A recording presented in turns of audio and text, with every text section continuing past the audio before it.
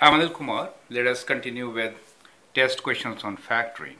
This time we have 6 terms. Let us factor a square b square minus 2abc plus c square minus 25m square minus 10mn minus n square. Now these 6 terms could be treated as combination of two trinomials, right? Now it becomes simpler to factor, right?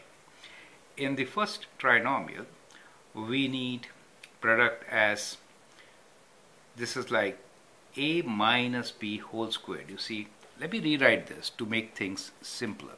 We could write this trinomial as ab whole squared minus, we'll get to this term later, here we have c squared with plus sign. Now here we have 2 times ab, right, ab and c, that means 2 times both these terms. So that means this is a perfect square, right? So this part could be actually written as ab minus c whole square. Do you realize that? Perfect. Now let's look into the next trinomial. Let me take minus common first, right? So if I take minus common, I'm left with 25m square plus 10mn plus n square. Now this is also a perfect square. I could write this as 5m plus n whole square, right? So I could write this as 5m plus n whole square, right? Now if you expand this, you'll get 25m square plus 2 times these terms.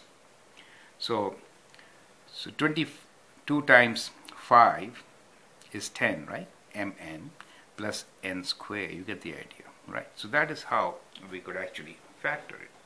Now we can apply difference of squares, where we can treat this term as x and that as y, right? So it is kind of x square minus y square, which could be written as x plus y times x minus y.